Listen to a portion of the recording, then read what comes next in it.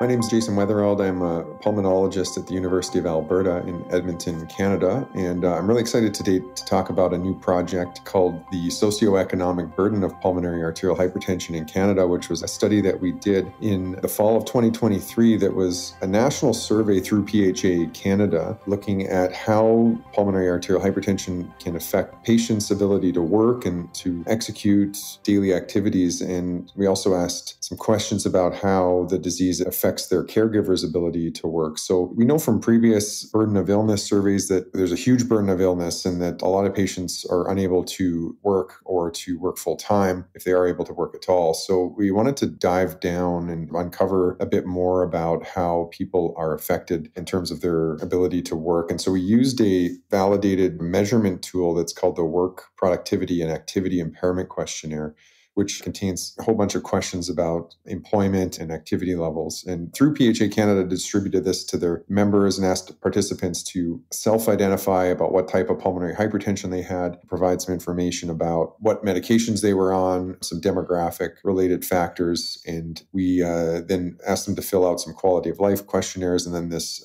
specific questionnaire, which abbreviated is called the WPAI, asking questions about productivity and impairment. So really excitingly, we've submitted some of these results to be presented at the World Symposium on Pulmonary Hypertension, which is coming up in June in Barcelona. As people on the podcast probably know, one of the biggest events in pulmonary hypertension that only happens every 5 or 6 years. So we'll be presenting some of the more detailed results there. And also the sort of summary of the results has been posted by PHA Canada in timing with World PH Day.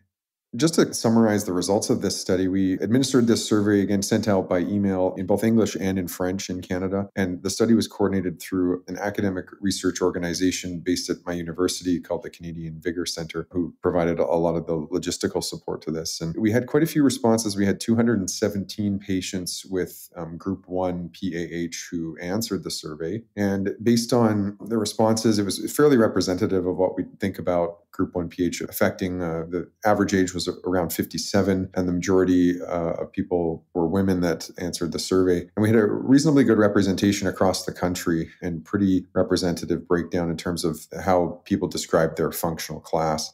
When we asked questions about how pH affects their ability to keep and find a job, there were some really interesting results. 87% of respondents said that PAH limited their career options. Furthermore, like 63% said that the pH prevented them from finding a job altogether. And so I think that's like really huge, seeing that 2/3 of patients were really not able to work at all. Digging down a little bit deeper into that, even of those people who were employed at the time of the survey, which was only about 28% of people, a lot of them were actually not able to fully participate in their workplace, or they reported diminished workplace productivity. So, for instance, 54% responded that they felt that their activity or productivity at work was impaired because of their PAH. Furthermore, 12% of these people missed work due to pH-related symptoms or testing. I think this was really quite profound, not only in current workplace, but a lot of other people said that their PAH interfered with their ability to move forward in their work, such as like getting promotion or even seeking promotion. And I think that's another important factor, even among the people who are able to hold down a job. Interestingly, too, because there were some older people or people further along in their career that answered the survey, and about half of those people said that they would have to retire because of PH, or they were planning to retire early because of being diagnosed with PH. And almost 1/3 of the people reported that they were effectively disabled by PAH. This questionnaire allows us to drill down a little bit in terms of more specific impairments related to the disease and how it affects people's ability to work beyond just saying, I can't work. There's a lot of factors going on. I think there were some other really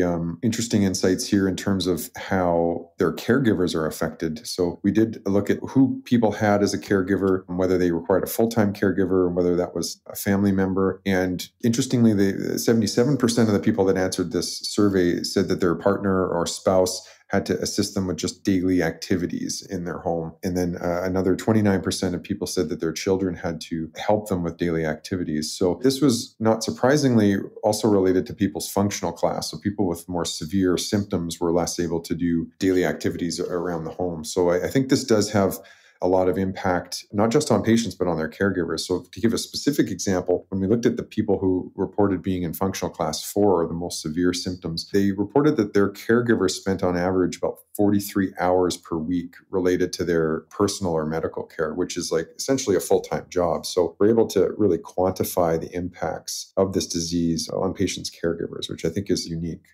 So I think there are really broad insights and implications of this survey that, as a clinician, tell me a lot about what patients are going through, but also it started to make me think a little bit more about what type of supports we need to help patients access. For instance, when we're talking to newly diagnosed patients about how the disease is going to affect them, we typically in clinic spend a lot of time talking about tests and prognosis and risk and treatment side effects, but we very rarely have time or even habits of discussing how this will influence people's ability to make a living or sort of advance in their career. We often don't spend enough time talking about the impacts of this disease on caregivers, either with the patients or with their caregivers directly. So I think this survey really helps us understand the magnitude of this, and it highlights the importance of talking about the implications of the disease on patients' ability to work and also their caregivers' ability to work. This can have major repercussions in countries, for instance, where health insurance is tied to employment. That could be a crucial thing for patients to maintain in order to have access to medications. Unfortunately, in Canada, the vast majority of the pulmonary hypertension drugs are covered and fully reimbursed through our universal healthcare system. Not all of them are covered, but access to medications isn't as big of an issue in Canada as it may be in other areas. But certainly income being able to support daily needs is, of course, strongly tied to this disease and to the ability to survive. So I think as clinicians, we need to make sure that patients understand this, and then we need to start thinking about ways to support patients in doing this. And,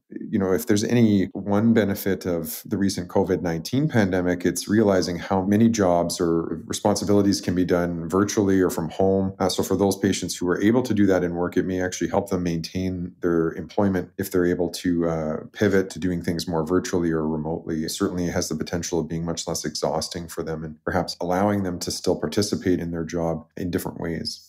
What are the next steps here? I think one thing we want to watch out for and see whether new treatments that are coming down the pipeline, in addition to improving things like symptoms and quality of life, it may be very interesting to see how emerging therapies actually improve patients' ability to do these other things in daily life. So I think this gives us a baseline. And as everyone knows, sotatercept was recently approved in the United States and hopefully will be approved in other countries soon. And there's a lot of other really exciting new therapies being explored and studied in pulmonary arterial hypertension. So now we have a bit of a baseline measurement. And my goal and my hope is that in a couple of years, we can repeat this and look at whether new novel therapies are actually improving, at least at the population level, some of these reported inabilities with respect to being able to work and do daily activities. The other thing I think it highlights is the utility in using these types of measures, for instance, in clinical studies or in clinical trials. So it goes kind of beyond just quality of life. It's about ability to support daily life and ability to do those things that make life meaningful, like find employment and for caregivers to be able to continue their employment.